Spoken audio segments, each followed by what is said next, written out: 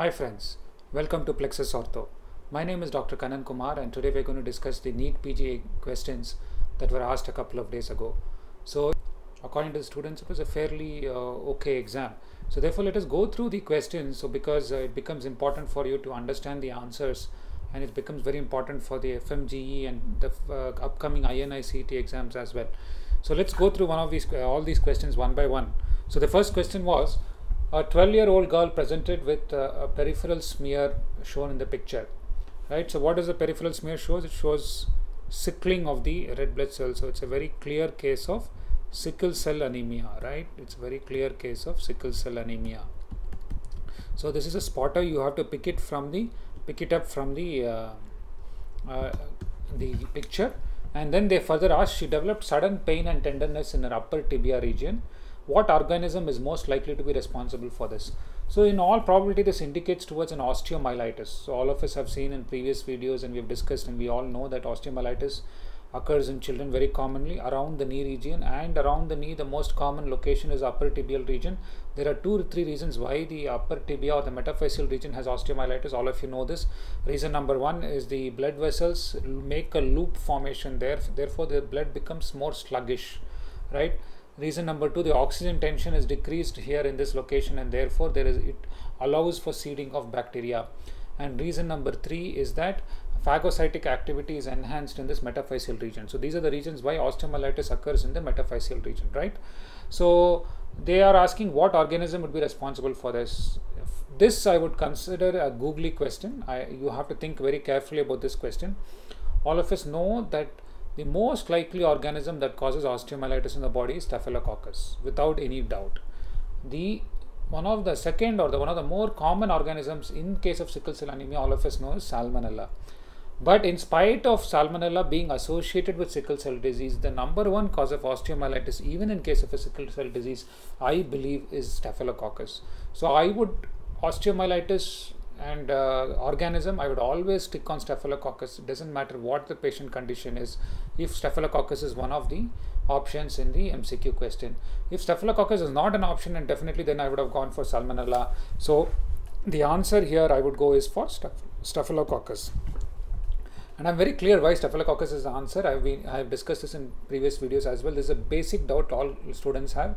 We are not sure what the examiner is thinking, but I clearly do know that Staphylococcus is the one which is associated with osteomyelitis most commonly, and therefore Staph aureus is the first answer that should come to your mind, and not Salmonella in this case. And this is what I believe, and that's what I have discussed with a lot of other examiners, and that's what I feel is the right answer for this question. So let's go back to the question. See, Salmonella, as all of us know, is associated with sickle cell disease. All of us know that. Pseudomonas is associated with IV drug users. Remember that. Pseudomonas is associated with IV drug users. Fungal infection is associated with HIV patients. So these things you must be very clear about. A patient came to the ER with a Galeazzi fracture. Soft tissue swelling was seen on the X-ray. And what is the management in the emergency department? So there are a few things that you have to mark in this question. The first thing is the patient presented to the ER, not to the clinic, and patient presented with a Galeazzi fracture. And what is the management in the emergency department? They are not asking for your definitive management. They are not asking definitive management. They are asking, so this is not what they're asking. They're asking for what will you do in the emergency condition in the ER. Right, so what is a Galeazzi fracture? Well, let us go through what is a Galeazzi fracture. Galeazzi fracture is a distal third fracture of the radius with dislocation of the DRUJ. So Galeazzi fracture and Monteggia fracture. This is a picture of a Monteggia fracture. Monteggia fracture is proximal third ulna and proximal radial ulnar joint or radial head dislocation. So Galeazzi fracture is distal radius, whereas Monteggia is proximal ulna. Galeazzi is dislocation of the DRUJ. Monteggia fracture is dislocation of the proximal radial ulnar joint, that is basically the radial head. Okay, what is the classification system used for Monteggia? Basically, it is Badow's classification. Remember, these are the few points that you have to remember about Galeazzi and Monteggia fracture. Very commonly asked in your exams, asked every other year, so you must know these very well. So what do you do in these cases in the emergency? Make sure you reduce the dislocation. You gently reduce the dislocation in the ER and put a slab. So what do you have to do? You have to check for vascularity before you do the close reduction in any dislocation or fracture reduction case. Then do a close reduction. Then you have to check your vascularity again. Once you do a close reduction, always check the vascularity again. Then apply a POP cast or a slab. So the first option is the correct option for Galeazzi fracture or Montegia fracture, for that matter, Galeazzi or Montegia fracture management or any dislocation management in the ER.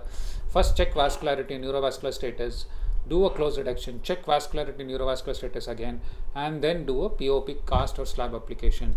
The definitive management of this is an open reduction internal fixation of the radius fracture. You place a 3-point or you fix a 3.5 mm DCP plate.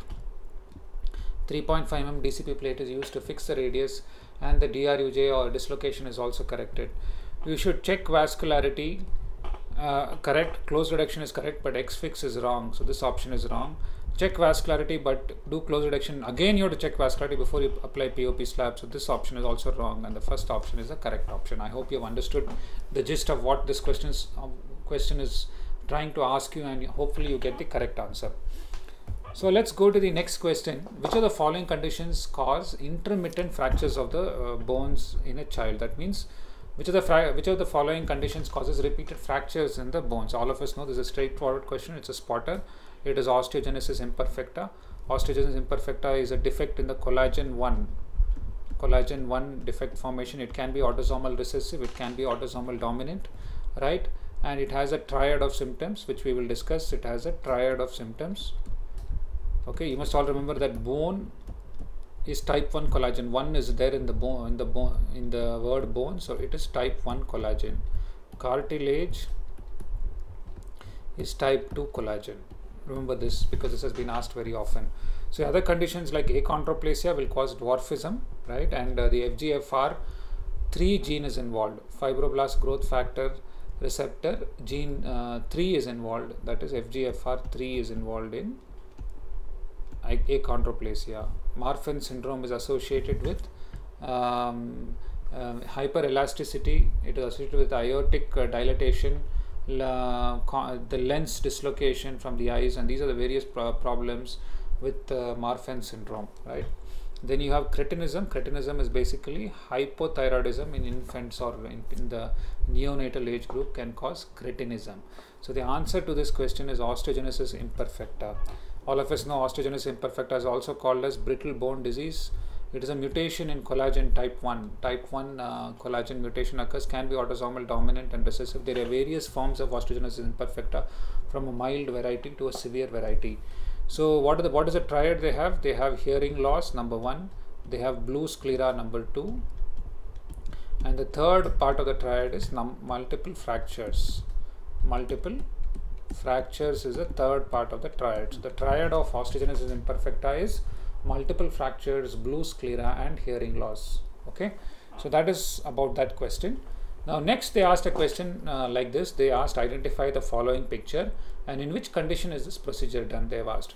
So basically this is an external fixator. All of you should be able to recognize this external fixator.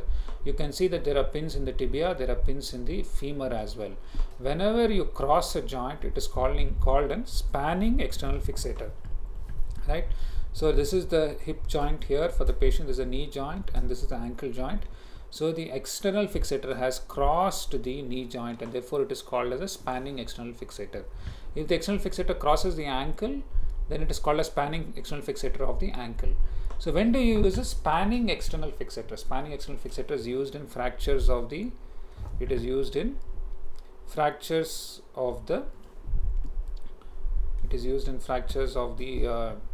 periarticular fractures around the knee. So distal femur or proximal third tibia fractures, open fractures where you cannot implant inside, or when there is a dislocation or a highly unstable knee joint, then you use a spanning fixator. Same with the ankle, same with the elbow, where you span above and below the joint. So periarticular, around the joint, whatever fracture happens should be fixed with a spanning external fixator. So that is called as a periarticular spanning external fixator. That is the correct answer. Let us look at the other options. Tibial fracture does not need a spanning fixator. So if you have a tibial shaft fracture here, you just put 2 pins above and 2 pins below. So you keep the fixator in the knee, in the tibial joint. Tibial fracture, Ilizarov ring fixator. This is not an Ilizarov ring fixator, this is an external fixator with shank pins and connecting rods. If you have a ring-like fixator around whole of the knee or whole of the leg, then it is called as an Ilizarov ring fixator. Where will you use Ilizarov ring fixators and external fixators? They are used in case of open fractures, where if you put a foreign body or an implant inside the bone or on top of the bone, it can give rise to infection. So till the soft tissue settles down, we use what is called an external fixator. Ilizarov is also used in case of infections and in non-unions. Remember that. It's not a femoral fracture because it is spanning the knee and going down to the tibia, which may be unnecessary for a femoral fracture. So the correct answer in this case is a periarticular fracture with a spanning external fixator. I hope you guys got this question correct. Now, what is the choice of treatment for a distal fibula fracture with a medial malleolus fracture? So when students were recalling and seeing the chats and messages, people are a little confused about it, but I think it basically meant a bimalleolar fracture. If you have a distal fibula fracture and a medial malleolus fracture, it is called a bimalleolar fracture. What is the synonym or another name for bimalleolar named fracture for it? It is also called as Pott's fracture. Pott's fracture. This fracture has to always be fixed. If you have a medial malleolus and a distal fibula fracture, you have to always fix this. So you basically do a neurological assessment and then do an open reduction internal fixation of these fractures. That is the definitive and the proper treatment for these kind of fractures, bimalleolar fractures. However, if there is an isolated fibula fracture, so this is the fibula, right? And if there is an isolated fibula fracture somewhere proximal third or middle third of the fibula, it can be managed conservatively. And you must always remember that the common peroneal wraps around the neck of the fibula, and therefore it can be affected there during the injuries of the proximal third of the fibula. So proximal third and middle third of fibula fractures can be managed conservatively, whereas distal third fractures of the fibula along with the medial malleolus fracture always requires open reduction and internal fixation. I hope you got this question right as well. Now they probably showed a picture of an immature shoulder joint, and they asked if the patient falls. I'm sorry about this question. I think the correct question was if they falls directly on the shoulder, what bone is fractured is what they asked, right? So it doesn't matter how the patient falls. The most common bone to be injured or fractured in the body is the clavicle. So you should have marked the clavicle as the right answer. Other bones can be fractured as well, but the clavicle is the most common bone to be fractured in the body. Now then they showed a picture of a hand with multiple lytic lesions. There is a controversy about what the picture exactly was, but most students seem to be talking about lytic lesion, right? You can see multiple lytic lesions in the hands. When you see multiple lytic lesions, you must be very careful, because I have already told you in a previous video that the most common condition if you have multiple lytic lesions in the hand is enchondromas.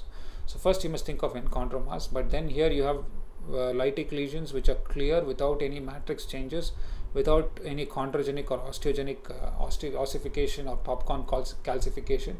This most probably looks like a Brown's tumor. Brown's tumor occurs in which condition? It occurs in hyperparathyroidism, where because of increased parathyroid hormone activity, there's a lysis of the bone there, and the blood gets deposited and hemosiderin gets deposited there, and therefore it appears brown in color, and therefore it is called as Brown's tumor. So probably the answer was Brown's tumor. It depends on what you guys saw on the X-ray there, but it could be also multiple enchondromas. So I have an image here which shows multiple enchondromas in the hand. So this is also called as, what is this called as? Ollier's disease. Ollier's disease. Then you also have another entity along with multiple enchondromas, that is called a Maffucci's disease, which is associated with hemangiomas and phlebolytics. Phlebolytics, right? And so you must know these two conditions, Ollier's disease and phlebolytics. Ollier's disease has about 30 to 40% conversion to malignancy, but Maffucci's disease has 100% chance of conversion of malignancy of one of the tumors. So you must remember this. The next question was most common complication of unreduced radial head dislocation. I'm not sure if this is a radial head fracture or a radial head dislocation, but you must remember that in the elbow, so if this is the distal humerus, and then you have the olecranon here, and then you have the radial head here. If there is an injury to this side, the medial side, the elbow moves the forearm moves medially.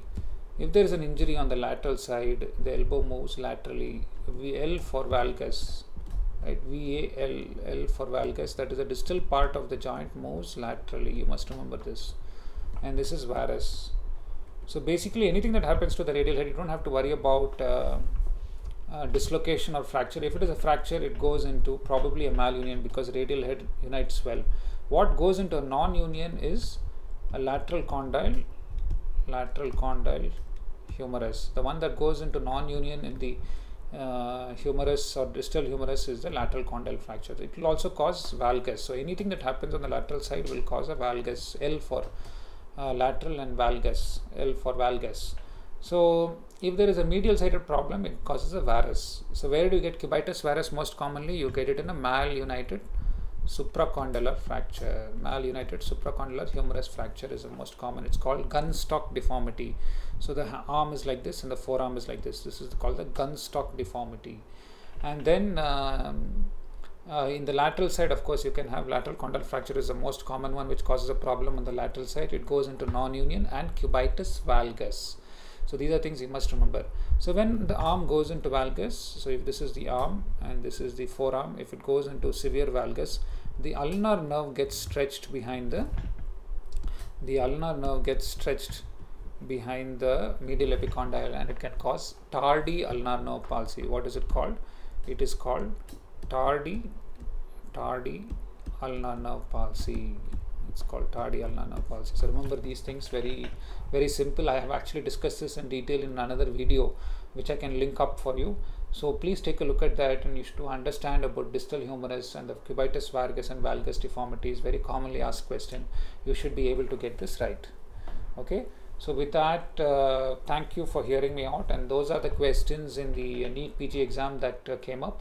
If I have missed any questions, please get back to me. I will get back to you with the answers. Thank you very much.